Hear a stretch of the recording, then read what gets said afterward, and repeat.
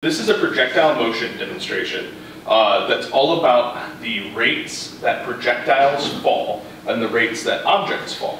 The switch that controls the electromagnet is right here at the end of the barrel. So when we fire the monkey cannon, it will actually flip the switch. A lot of times when people think about this demonstration, they tend to look at the gun and they imagine the monkey dropping. And so when the monkey drops, they say, well, the monkey drops, the gun shoots, so we're going to miss the monkey. We're going to miss because the bullet's going to go right there, and the monkey will have already dropped.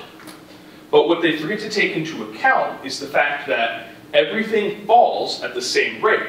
And so here we go. When I flip this switch, we turn the air cannon on, and we'll fire, and we'll see if it hits. 3, 2, 1.